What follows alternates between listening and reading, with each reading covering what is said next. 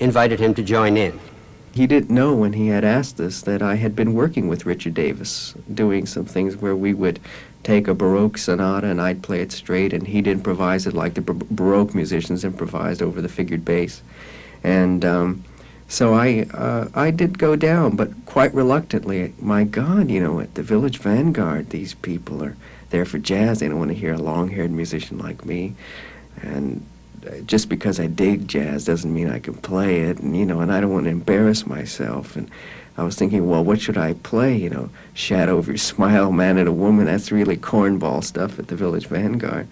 So Richard suggested that we do a plain old classical Baroque sonata, and my reaction to that was that he was crazy, you know, that we'll be thrown out of the club.